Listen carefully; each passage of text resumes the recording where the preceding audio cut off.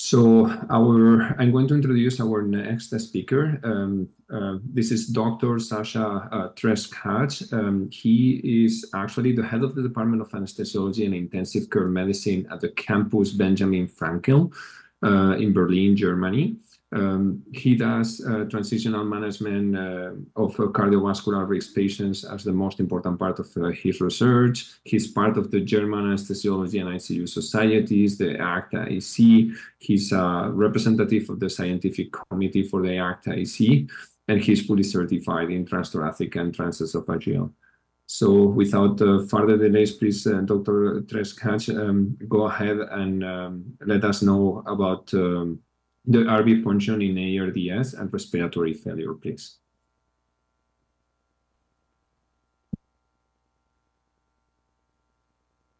Yes, thank you very much, dear colleagues. Thank you very much for the organizers. Can you hear me well, and can you see my slides?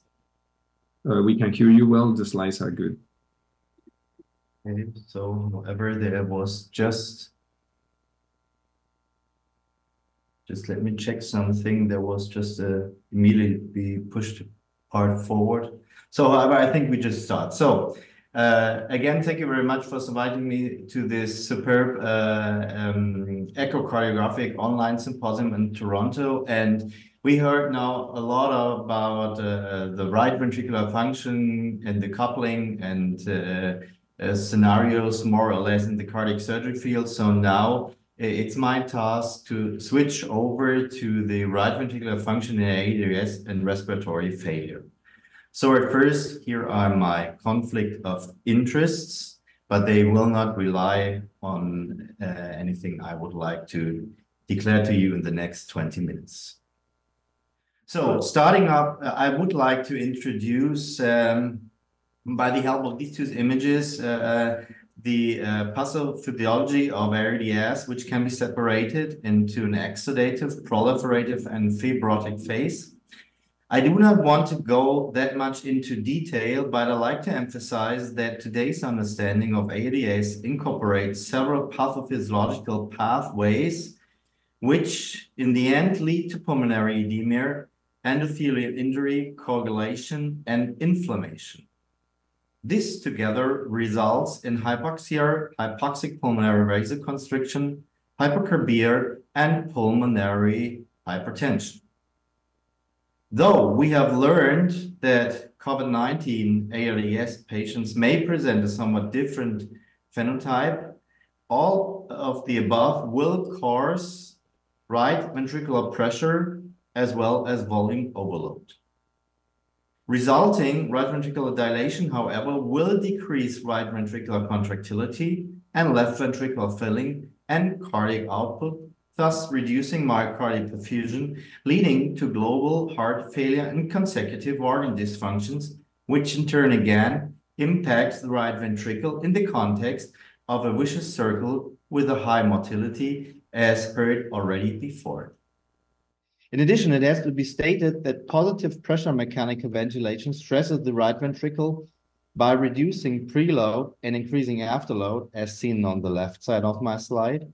And moreover, patient-adapted lung protective ventilation with PEEP is mostly needed to optimize lung volume and especially functional residual capacity in our patient, which is correlated with pulmonary vascular resistance. This atelectasis, as well as overinflation, will increase pulmonary vascular resistance and thus right ventricular overload.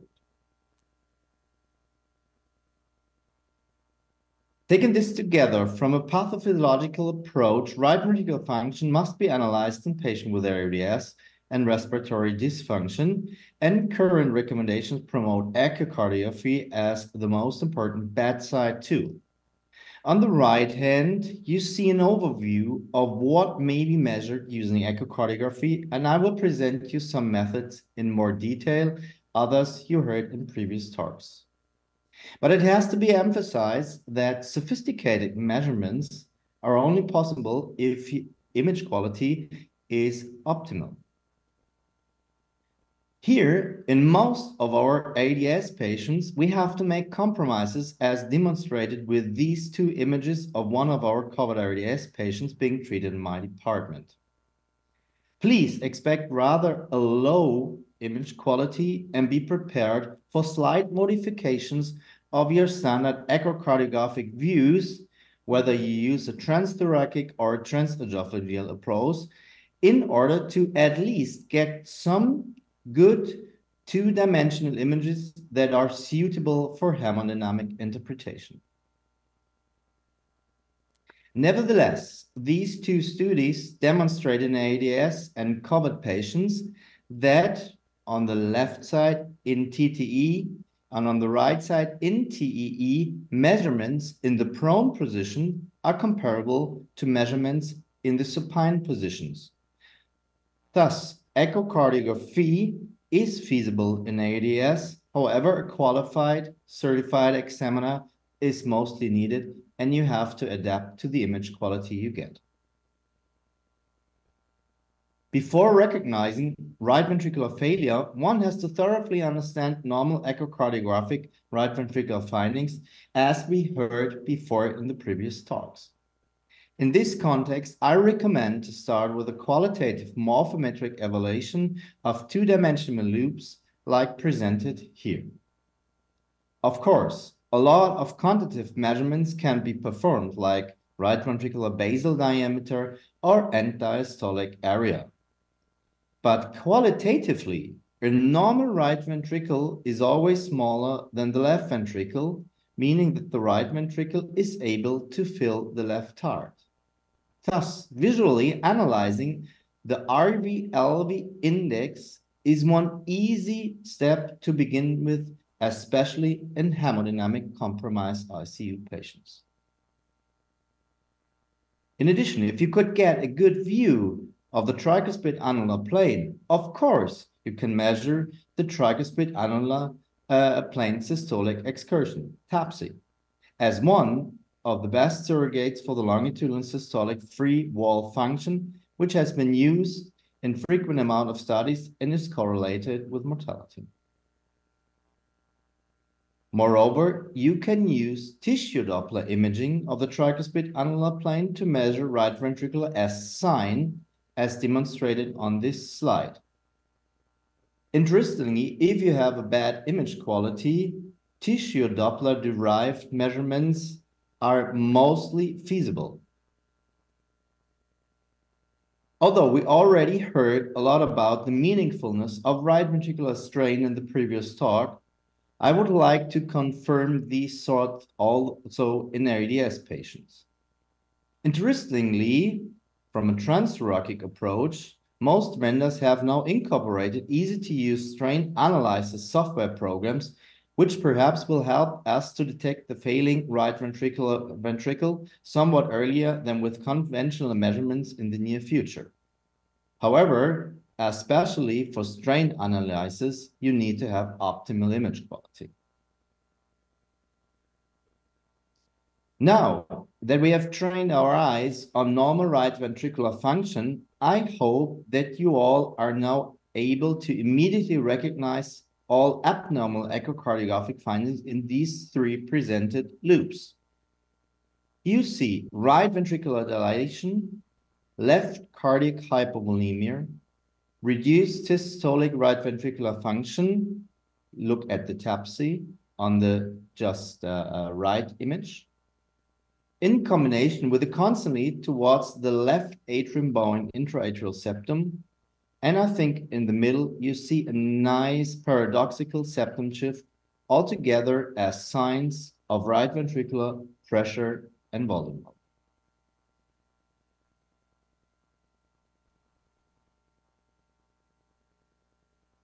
However, when we talk about right ventricular function in ARDS and respiratory failure, we also have to evaluate pulmonary hemodynamics, as ARDS-associated increased pulmonary afterload will stress the right ventricle.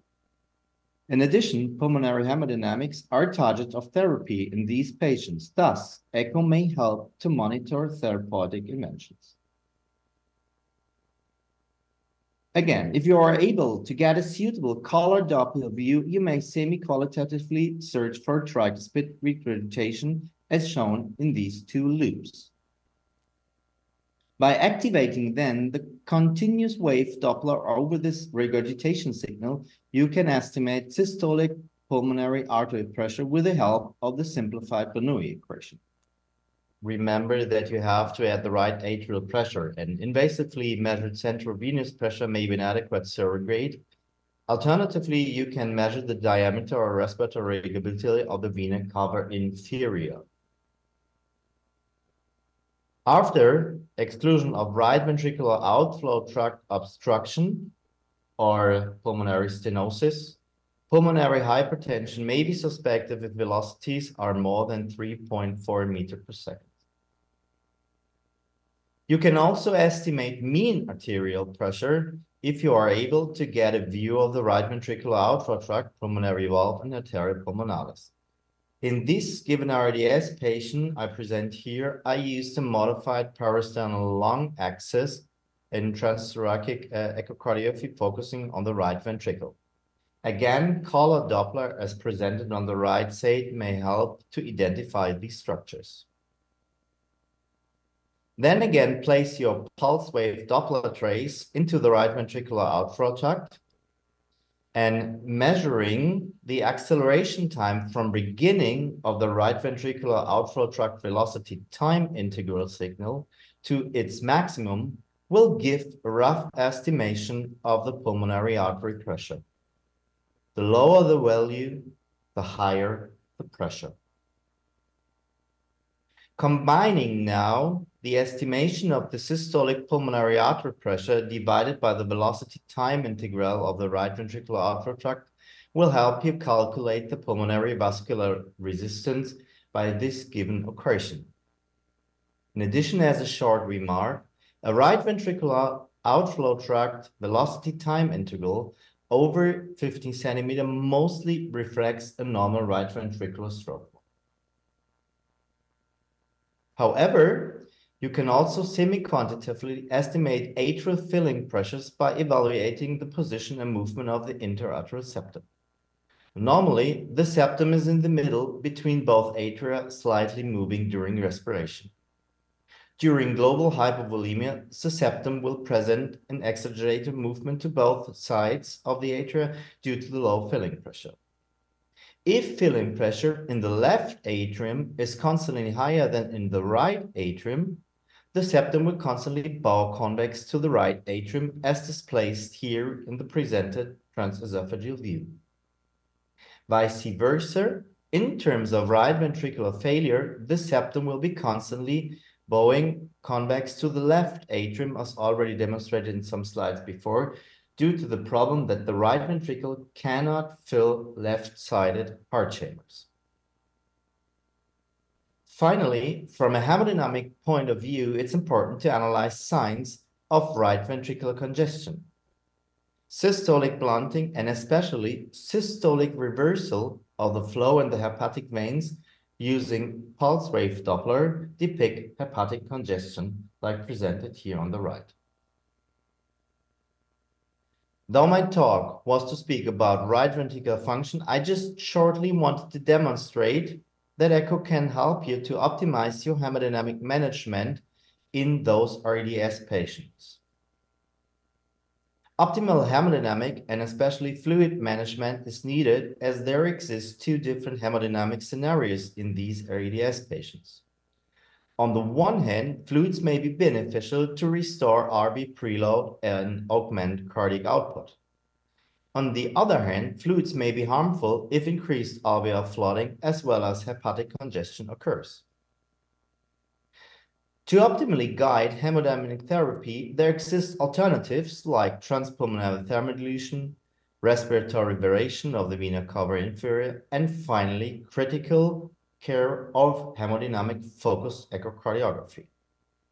As you can see in this figure, critical care or hemodynamic focused echocardiography is mostly non-invasive, easy to use, and seems to offer optimal reliability in ARDS and especially ECMO patients.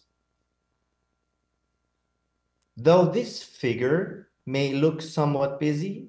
In ventilated patients with ARDS, hemodynamic therapy may be guided only by analyzing pulse pressure or stroke volume variation, RV function, as the topic of my talk, the collapsibility index of the vena cava superior with the help of transesophageal echocardiography, and if still in doubt, a controlled passive leg raising or fluid challenge test may be helpful as presented in the next slides. Here's just a short demonstration of the principle of pulse pressure variation. Mechanical ventilation periodically alters the intrathoracic pressure, thus reducing and increasing venous return and consecutively cardiac preload. The higher this variation is, the lower is the systemic filling. However, as a limitation, patients need to have sinus rhythm, a tidal volume over 8 milliliters per kilogram body weight, no extensive lung resection, and no right ventricular failure. Therefore, as a next step, it makes sense to evaluate right ventricular function as demonstrated in this talk. Here again, just two qualitative two-dimensional loops demonstrating right ventricular failure. And finally, volume responsiveness may be analyzed by the collapsibility index of the vena cava superior. As this vein is located within the thorax, again, mechanical ventilation and the rise and fall in intrathoracic pressure will alter the diameter and area of the vena cava superior. Again, the lower the filling, the smaller and collapsed is the vein, and vice versa. Here you can see the collapse, and after fluids administration, you see the collapse has gone off, and there is an increase in cardiac index. A collapsibility index over 20% might indicate volume responsiveness in most patients. However, please be aware of a large gray zone. Moreover, please remind yourself that collapse may occur in different directions. Thus, I always recommend to evaluate the vein using biplane views as presented in these images of the echocardiographic morphometry of the vena cava superior in long and short axis. However, as there exists a large gray zone and measurements may take some time, from a practical point of view, according to a publication of my group, it may be reasonable to state the following without any measurements. First, if the vein is small and a collapse occurs, the vein is probably too empty. Volume responsiveness may be positive. On the contrary, if the vein appears dilated without any collapse, like in the situation of right ventricular dysfunction, the vein is too full. Volume responsiveness may be negative except for some chronic cardiovascular conditions. Third, thus, in these and in any other intermediate condition, echo will not help. However, a passive leg raising and or fluid challenge test may be indicated. So, coming to the conclusion of my talk, I just wanted to emphasize that if you are treating a patient with ARDS, respiratory failure, or a veno-venous ECMOs, never do this without echocardiography, focusing mostly on the right ventricular function. This will help you guide therapy from the resuscitation to the optimization and finally stabilization phase. Thank you very much for your listening. Thank you very much, Sasha. That was a great talk. And thank you very much for such a complex topic about how to assess RV when we have patients in ARDS. Thank you.